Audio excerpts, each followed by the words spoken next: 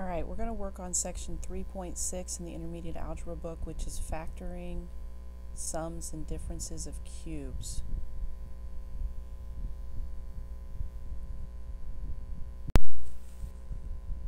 Okay, if you have the intermediate algebra book, on page 133, right at the top of the page, there's a couple of formulas for factoring the sums and differences of cubes. Yes, you need to memorize these formulas. I'm just going to write them here so that we can talk about them for a minute. When you're factoring the difference of cubes, the formula is a minus b times a squared plus ab plus b squared. If you're factoring the sum of cubes, the factors are a plus b times a squared minus ab plus b squared. And what I want you guys to notice about these two formulas is that the terms in these two formulas are identical. The only thing different is the signs. So instead of trying to memorize it as two different formulas, just memorize the terms, and you can use an acronym of SOAP to help you remember what the signs are.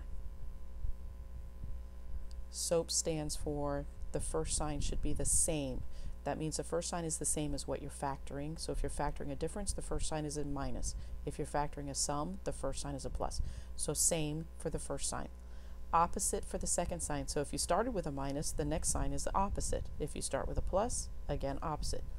The third sign in both formulas is always positive. So same, opposite, always positive. The terms are a, b, a squared, ab, b squared. Memorize the terms, use SOAP to help you with the formulas. So we're going to go to example 1, which says factor x cubed minus 64. And this is the difference of cubes. We know that because we know 64 is 4 times 4 times 4, which is 4 cubed. So when you're factoring the cubes, your first job is to assign a and b, because the formulas are written in the terms of a and b. So this is how you do that. You first assign a as the cubed root of the first term, or what number cubed gives you x cubed, and of course that would be x. B is the cubed root of the second term. What number cubed gives you 64, and that would be 4. Now one thing I do want to point out, that these are never negative. Never negative. It doesn't even matter if there's a negative sign here. I know negative 4 times negative 4 times negative 4 will give me negative 64, but this negative sign is going to be taken care of when we do the signs for the formula. So a and b are always positive. You never put negative signs on them. Then you write your formula. The terms first. A, b, a squared, ab, b squared. And then you use the acronym SOAP to help you with the signs. So I'm just going to write SOAP right here. The first sign is the same as what you're factoring. So the first sign here will be negative. The second sign is opposite. So if we started with negative, we'll go to a positive. The third sign is always positive. So same, opposite, always positive. So the third sign is going to be another plus.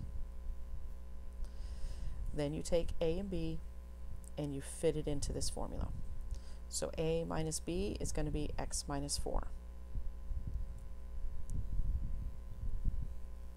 A squared will be x squared. ab is a times b, so 4 times x. B squared would be 4 squared, which is 16. And these are your factors.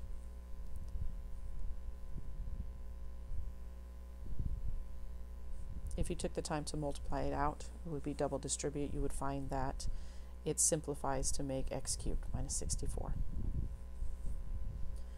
All right, let's do example 2, which says 8x cubed minus 27. And of course our first job is to assign a and b. I hope you recognize that these are cubes. 8 is 2 times 2 times 2, and 27 is 3 times 3 times 3. So when I assign a, it's going to be the cubed root of 8, which is 2, and the cubed root of x cubed, so 2x. And you can always check that by saying, okay, if I took 3 of these and multiply them together, does it really make this? 2x times 2x times 2x does make 8x cubed. And what number cubed makes 27 would be 3. Then I write my formula, a, b. You need to memorize these terms. A squared, ab, b squared. And then I use SOAP for my signs. So I'm going to write SOAP right here.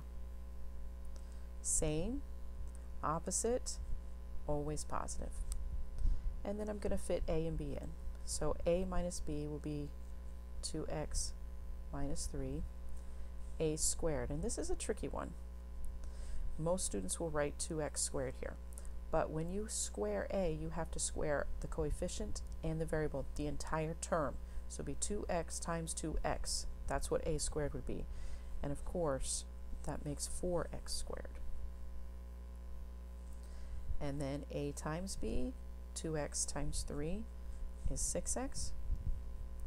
And then b squared, 3 times 3 is 9. And those would be your factors.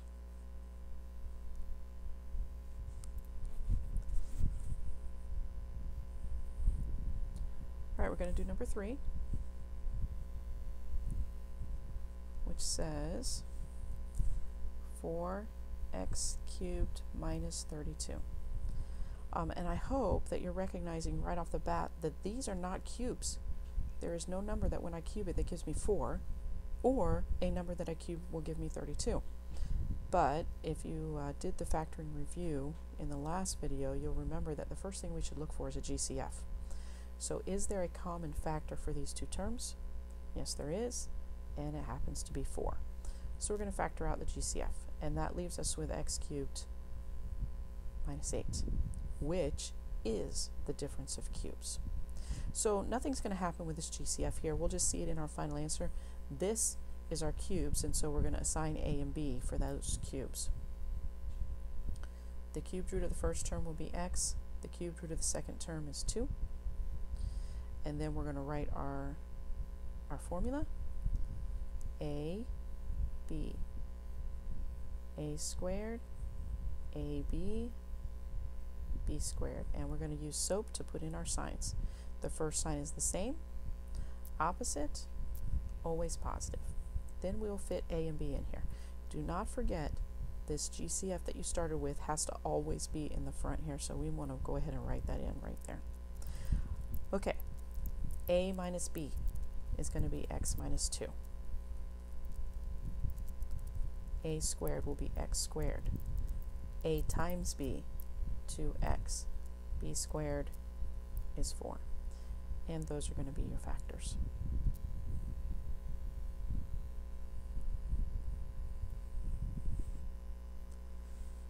All right, let's do number 4. Whoops. Maybe. All right, number 4 says x cubed plus 1. So this is the sum of cubes now, which basically factors the same as the difference of cubes that we worked on the last 3 examples. The only thing different with this sum instead of a difference is when you line up the signs in your formula, and that's why we use SOAP. So we're going to assign a and b. A will be x, x times x times x. B will be 1, 1 times 1 times 1. And then we're going to write our terms. A, b, a squared, ab, b squared. And we're going to use SOAP to put in the signs. The first sign is the same, so now we're going to start with a plus this time. Then opposite, then always positive. And then we will fit in a and b. A plus b will be x plus 1. A squared will be x squared. A times b will be 1 times x. You can write the 1 if you like. We don't usually write a coefficient of 1, but you can. Plus b squared. 1 squared is 1. And those are going to be your factors.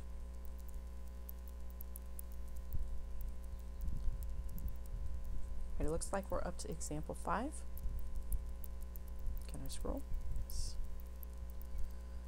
Example 5 says y cubed plus 125. So we're going to assign a and b. A will be y, b will be 5. 5 times 5 times 5 is 125. Our terms, a, b. A squared, ab, b squared. And we will use SOAP to give us our signs. Same, S the same as what you're factoring. Opposite, always positive. Then we will fit a and b in. So this will be y plus 5. A squared is y squared. A times b will be 5y. B squared will be 25. And those are your factors.